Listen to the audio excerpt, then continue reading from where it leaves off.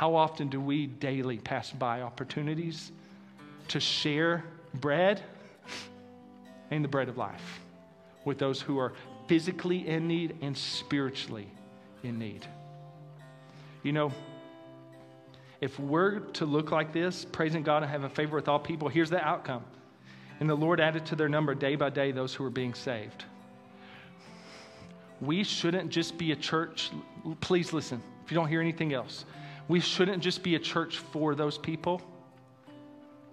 We should be a church of those people. Who are those people?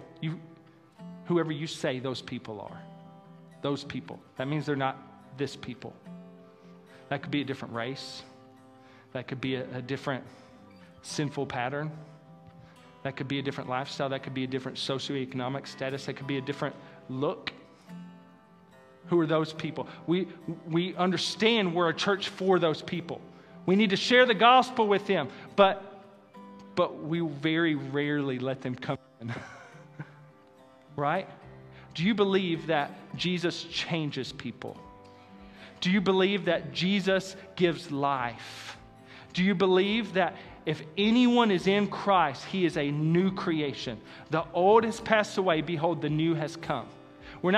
We shouldn't just be a church for those people, finding favor with all people and stopping at that.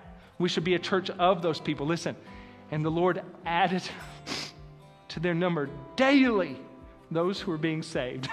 Those people became these people. And that's what God is calling us to right here. Right here.